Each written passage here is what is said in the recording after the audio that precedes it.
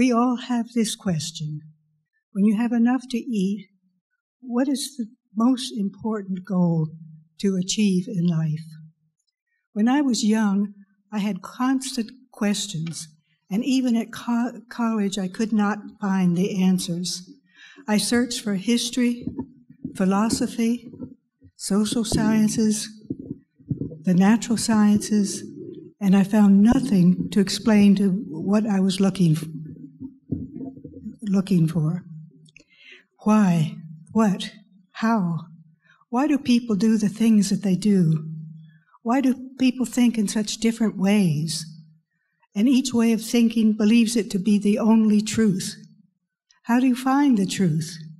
How have we arrived where we are now? Where are we going? Age-old questions. It was only after I graduated from college that I discovered the world of anthropology and archaeology, and there I found these answers. I went back to college, studied further, and I've never stopped. One new fact opens many more horizons to investigate. Now that I'm reaching the finish of my long marathon, I sat down and I asked myself, what conclusions can I make about what I have learned? The first conclusion is that I have not done much with all this effort. But more specifically, what can I say about Homo sapiens and his evolution physically, culturally, and intellectually after several millennia of resolving problems? I expected that the main focus would be on human achievements such as art, philosophy, and science. But I was disappointed. I concluded that the evolution of Homo sapiens is basically about economics. Evolution of living organisms begins and ends getting food. The kind of the mouth, the digestive system, the teeth, fangs and claws, beaks and wings, fins and tails, developed according to the kind of particular food that was available. Mammals were weak and vulnerable compared with large reptiles, but their smaller size allowed them to run and hide, and being warm-blooded, they could live in a wider range of climates. Nevertheless, Homo sapiens began as a loser. Other organisms specialized and adapted to niches with available food and found ways of preventing entry by competitors. In that world, Homo sapiens was the loser, consuming the food that was left over or not wanted. Of course, I'm exaggerating to make a point here. Human teeth evolved for an omnivorous diet, with incisors to bite and chop, molars to grind and tear. Bipedalism left hands free to grab and pick up and carry. Eventually, the very specialized consumers became extinct when the particular food was no longer available. Homo crept out of the hiding places, were able to adapt to many environments, to innovate, experiment, and invent culture as a way of surviving. Now we wonder, we have progressed intellectually, but has the result produced a better world? Is evolution repeating? Are human beings now becoming too specialized and reaching a dead end by relying too much on technology? If the electronic world disappears, can we still adapt to new ways mechanically or culturally to survive? There's a second consideration. Because evolving Homo sapiens was vulnerable and weak against predators, the individuals gathered into groups to protect and defend each other. One person could not survive alone, but in large numbers it became a force. The group together hunted and collected and shared. dividing tasks between them. Group organization was very successful. But group living is difficult, so they devised rules, leaders, lawyers, and police to resolve the conflicts. They managed to retain group unity, but the group itself became a predator, surviving by strength. Force generates repellent force.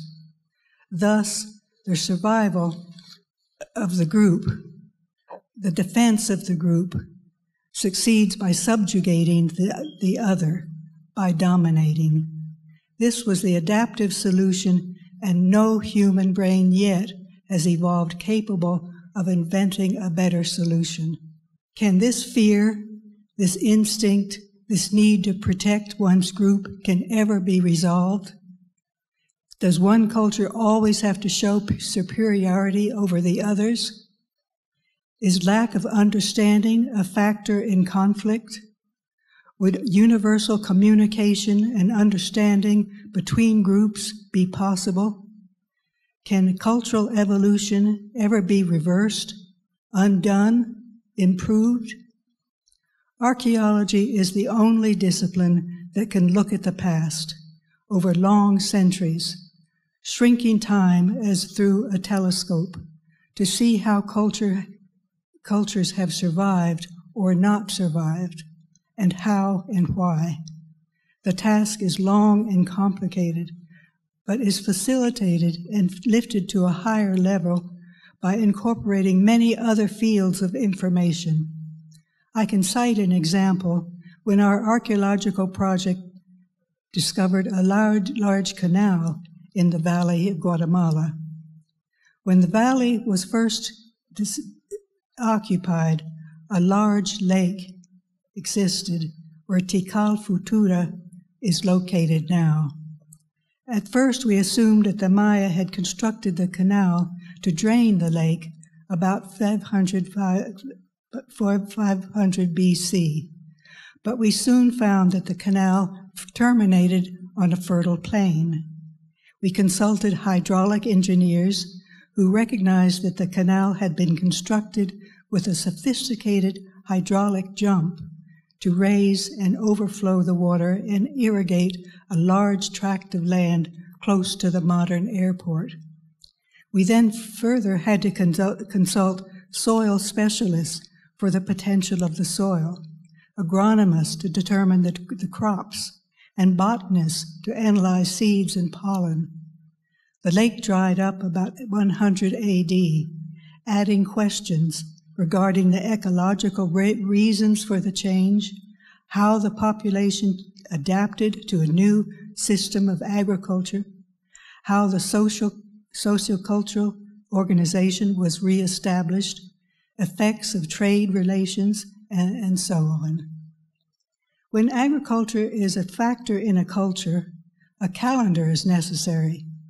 The Maya calendar is the most sophisticated and accurate of all early calendars, even more practical than ours today. Our calendar is a complex mixture of Babylonian, Roman, and Egyptians considerations of moons, seasons, gods, and egos all tossed together in a disordered mixture.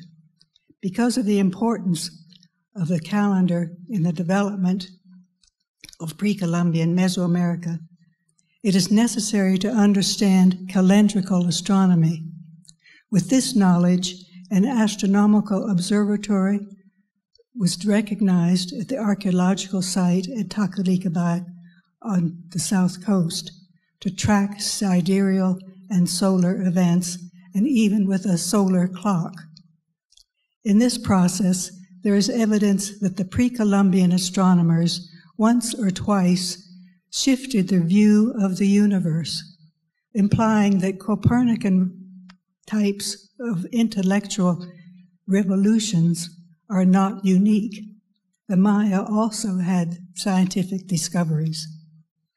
These intellectual revolutions introduced deep-seated changes in both worldviews and in social-cultural reorganization. Thus, while economic considerations may be the most basic factor in the direction of the physical evolution of Homo sapiens, intellectual ideas are also powerful and can change the course of cultural development. Great ideas can move mountains. All of you have the potential for the future. We have discussed here that the evolution of Homo sapiens has been driven by three things: economic need, food and shelter; 2, dependence on group membership; and 3, each individual's worldview. Nevertheless, these must be balanced so that one does not overpower the other. Can there be moderation and balance in sufficient comfort economically, group membership without one being right and superior to others, and a worldview promoting universal innovation and peace? And finally, can this balance be achieved individually or globally? I leave it to you to decide. Thank you.